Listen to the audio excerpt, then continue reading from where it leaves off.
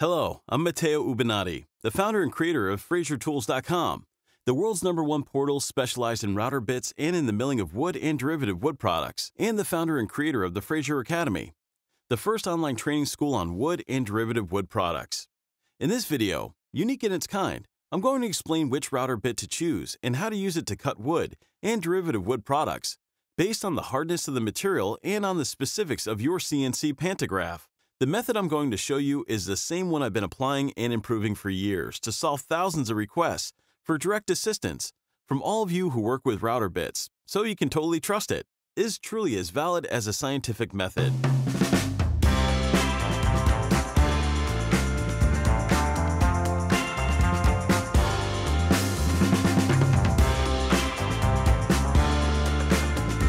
In today's lesson, I'm going to show you 4 different cutting operations: the cutting of a multi-layer birch panel with Bravo roughing router bit, 8mm shank, and other alternatives; the cutting of a multi-layer birch panel with nesting Delta bit compact, 12mm shank; the cutting of a multi-layer birch panel with nesting diamond helical router bit, 12mm shank; the cutting of a multi-layer Bilaminate panel with nesting diamond router bit with high agility, and 14mm shank. If you're very observant, you have already guessed that one of the fundamental criteria to obtain safe cuts without the risk of breaking the router bit, whether you are nesting or replicating various shapes, is to keep the cutting diameter and the measure of the shank as large as possible, compatibly with the waste, especially when you're cutting a hard type of wood in one pass. Before we begin, I must warn you that in this video I will not be using a chip extractor, because I do not want my previous camera to be sucked up inside the collection silo, located outside the woodworking shop. But let's get started with the first project. This work can be carried out even by those who do not have a professional CNC. We're going to cut an 18mm multi-layer birch panel, a hard type of wood, with a Bravo router bit with 8mm of diameter and an 8mm shank from the Boss Beaver family, the original router bit for wood that, thanks to its special diamond powder coating, is going to solve all your problems related to low abrasion resistance, poor chip flow, and chemical aggression that may occur during milling. This ensures a longer duration to your cutting edge, up to 3 to 4 times longer than an equivalent uncoated Fraiser bit. The Bravo router bit comes with a chip breaker, created by adding additional discharges in the active part of the cutting edge. This increases resistance to abrasion and allows a high feed speed, more than other equivalent router bits without it. However, the router bit may leave a slight roughness on the side of your workpiece, so I recommend using it when you do not need a perfectly smooth finished cut. Another option is the Charlie router bit that, like the Bravo, has 3 positive cutting helixes with a chip breaker that alternates with the finishing helix. This router bit comes with all the advantages of the Bravo and guarantees a better finish. Finally, if you cannot stand the idea of having a less than perfect finish on your workpiece, you can use the Alpha Positive double helix router bit. A recommendation: this model has no chip breaker, so remember to select the widest diameter that you can set compatibly with the scraps to avoid unpleasant breakages. Besides the diameter, knowing how to evaluate the right cutting height of the router bit is essential. The cutting height must be slightly more than the height of the panel. For example, when you cut a 15mm high panel, I recommend using a router bit with a maximum cutting height of 20 to 22mm. 18mm is even better. Remember that the higher the length of the router bit and of the panel, the greater the risk of generating vibrations that will worsen the finish. And what if you need to work with narrower corners or shapes? How do you do that with a big router bit? Do not worry. Once you are done cutting with your bigger router bits, you can go over the corners of your template with a smaller diameter router bit. I understand that this extra step might be an annoyance, but I assure you that even professional woodworkers and large mass production companies have been using this method for dozens of years. And they are very careful to not waste time and money. So trust me and memorize the strategy I just revealed to you. You'll be able to apply it to your works, and your skills will skyrocket. But back to our work. As I said before, we are cutting our 18mm multi-layer birch panel with an 8mm router bit in 3 passes. We could easily do it in 1 or 2 passes, but we prefer to show you the whole process as if you were using a smaller CNC. I would like to point out that in this case, we are using a router bit with a cutting length way longer than necessary, 35mm for a panel of 18mm, but we have fixed it by setting the router bit in the collet as much as possible. We're also making shallow passes, and so we can operate safely. But let's enjoy our router bit at work.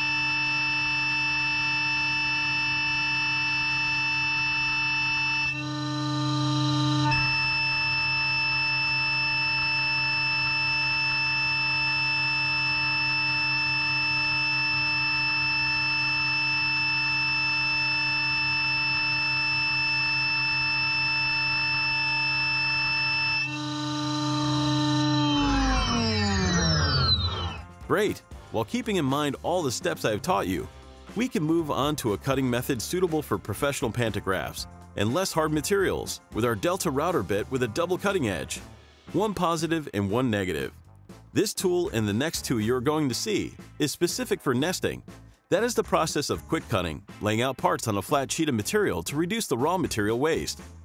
The Delta router bit that we are using has a diameter of 12 mm and a cutting height of 22 mm. Code P306.120S.12D. This time we're cutting everything in one pass. This tool's double helix allows it to cling to the panel, increasing considerably the stability and smoothness of the cut. We must be careful with double helix router bits to bring out their cutting edge under the panel or in case you are doing multiple passes, which, by the way, are not recommended. To bring in the entire positive part plus a few millimeters of the negative part in the head, as not to ruin and burn the piece. The criteria for choosing the right cutting parameters are exactly those I have explained to you before. Anyway, in the case of nesting, if you want to get a good cut, I recommend a router bit with at least a diameter of 12 mm on hardwoods and of 8 mm on softwoods. Router bits with special diameters can be used to reshape certain corners or parts of the template. But now let's watch and listen to the Delta router bit at work.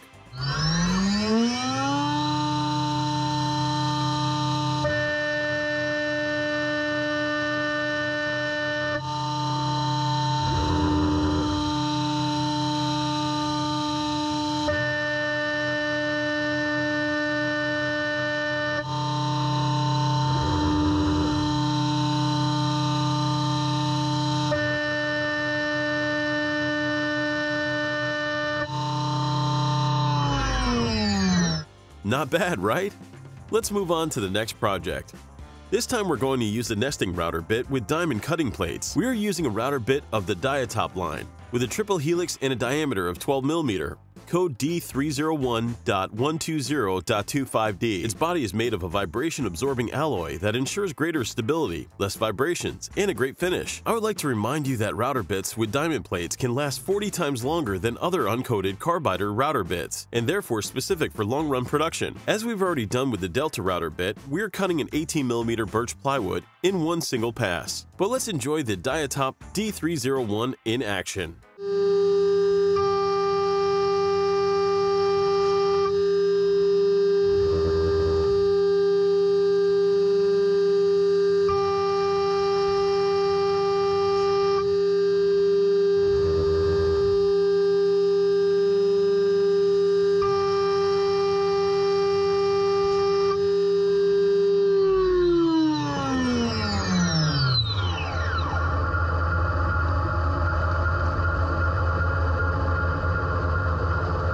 Well, as you've just seen, the cutting process is fast and smooth.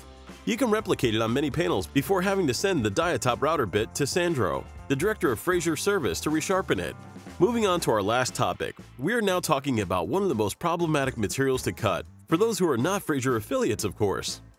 The Bilaminate chipboard, MDF, or multi-layer panels. To cut a double-layer material, we need one of our best router bits, both in terms of performance and structure. We're going to use the DIATOP FRD.303, a compact nesting router bit made of the same anti-vibration material as the previous one, plus a triple staggered covering for its cutting plates, and a much greater axillity, which allows a smoother cut and an even better finish. It is specific for coated and painted panels. I would like to point out that if you need to cut a material with a thin coating such as paper or with a lacquered coating, I recommend you use the DIATOP FRD.108 router bit, whose cutting edges have an axillity of 45 degrees. But let's get back to the cutting process. The FRD.303 router bit has a diameter of 14 mm, so it can cut into the panel even faster, while keeping cutting stability at the highest. Now let's enjoy this router bit at work.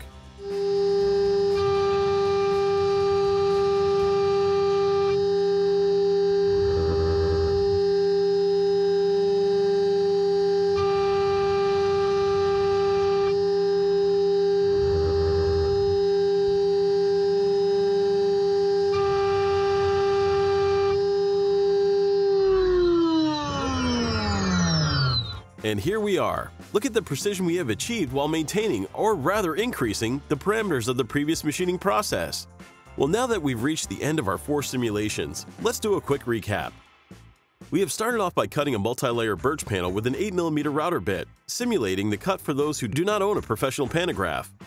After this, we have switched to nesting router bits, and we have cut panels in one pass starting with Delta from the Boss Beaver line, the original router bit coated with diamond powder that lasts 3 times longer. Then we have moved on to the DIATOP line with the FRD.301 router bit with double or triple cutting helixes, which has allowed a faster and more stable cutting since this line is designed for mass production.